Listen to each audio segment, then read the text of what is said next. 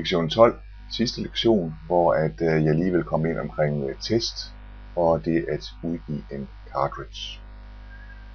Og test, ja, det kan jo ikke understreges nok, hvor vigtigt det er at teste sin cartridge, at teste om spillets logik, den nu også er blevet skruet sammen, som man havde tænkt sig, og at teste om cartridgen også kan køre i virkelighedens verden på de forskellige playere. Og ja, først og fremmest jo altså for at teste spillets logik, om vi har lavet programmeringsfejl, jamen der bruger vi jo så emulatoren. Og tester selvfølgelig om det er de rigtige billeder og den rigtige tekst, at vi ikke er kommet til at skrive danske karakterer, og så selvfølgelig spillets afvikling, sker tingene nu i den rigtige rækkefølge, kan man gøre noget i en forkert rækkefølge, logikken når der er if-else, virker den så, og prøve selvfølgelig begge muligheder, hvis der er to, både at svare ja og svare nej, og så videre. Og prøve at gøre det under forskellige omstændigheder og forskellige rækkefølge, alt hvad I kan tænke jer, der kunne forekomme. Og en god idé er det måske, hvis I kan finde en person, et familiemedlem eller en bekendt, som måske ikke er på samme måde IT-minded som du er, og så få vedkommende til at prøve spillet i emulatoren, og så kan du så iagttage dels om logikken holder, om vedkommende kan forstå fremdriften i spillet, og du kan få testet om man måske kunne tænke sig, at vedkommende ville prøve at udføre og løse opgaverne på en helt anden måde, end du havde tænkt dig. Så emulatoren helt sikkert en god mulighed for at få testet logikken i spillet. Desuden skal du selvfølgelig jo også have testet under åben himmel med helst så mange forskellige GPS-enheder som muligt. Så der skal du vælge builds, og så ikke run her for emulatoren, men der skal du have compilet en cartridge, en groundspeak Urwigo cartridge fil, som så kan lægges over på GPS-enheden. Og jeg har selv en Pocket PC, som jeg bruger, og så plejer jeg så gerne at låne mig frem til en Garmin-enhed og afprøve i hvert fald de to forskellige playere. Og jo flere forskellige du får prøvet af, jo bedre er det, fordi at de forskellige enheder, de har hver deres særheder og kan altså risikere at fejle i forskellige situationer. For eksempel det der med, hvis der er åbnet en meddelelse, når at man går ind i en zone, og det kan også være, at on-enter bliver udløst af, at GPS'en den drifter, den vandrer, så den ukontrolleret bliver ved med at udløse on-enter på en zone, og det kan altså få i hvert fald nogle Oregon-enheder til at gå ned. Så det er altså vigtigt også at få prøvet cartridgen af i virkelighedens verden, og også igen at få prøvet af der de forskellige situationer, der måtte kunne opstå, både hvis man svarer ja og hvis man svarer nej, og så videre. Så vi skal have kompileret her en udgivelse-fil til,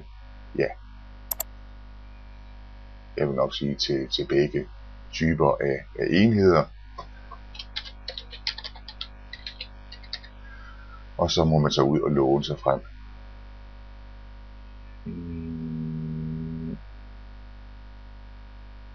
Hvorfor foreslår den det?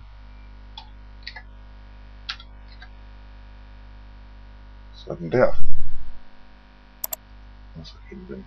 Og den kan så kopieres over på den pågældende enhed. Yes.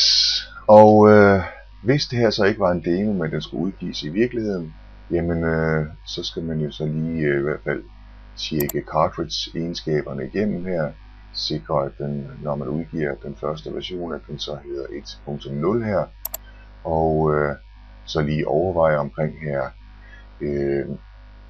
beskyttelse mod emulation, hvis man vil slå den til.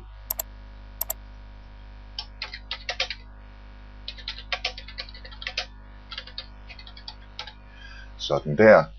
Og man kan så diskutere egentlig, hvor godt det er for de som udvikler, Urwigos, at man ikke bare på urwigo.com kan downloade en Urwigo, som er udgivet i Australien for eksempel, og så prøve den af og lade sig inspirere, fordi at emulation er slået fra. Så det virker jo lidt begrænsende i hvert fald på den fælles inspiration, som man kunne udgøre fra hinanden, hvis alle slår beskyttelse mod emulation fra. Man kunne jo beskytte mod emulation på andre måder, for eksempel ved at hen imod slutningen, at man så skal indtaste en oplysning, som man kun kan finde ude på ruten, et husnummer eller den klassiske med hvor mange bænke står der her osv. Det ville jo være et alternativ, en alternativ måde at beskytte mod, at der snydes. Sådan der. Yes, og der skal man så for at udgive på urwigo.com bygge en gwz-fil.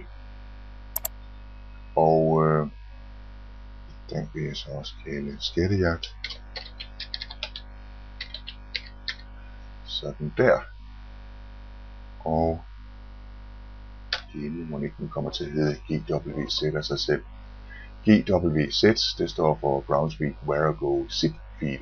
Og det er simpelthen en zip komprimeret fil, der indeholder alle mediefilerne samt kildekoden til spillet.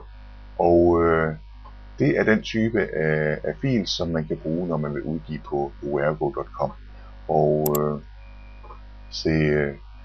der foregår det så, jeg skal sige, at jeg har ikke prøvet det, fordi jeg har udgivet med den officielle builder, hvor udgivelsen er indbygget i builderen. Men det ser nu nemt nok ud her, hvis man på urwigo.com går ind under build. Sådan der, så er der altså her muligheden for at uploade en ny Urwigo cartridge.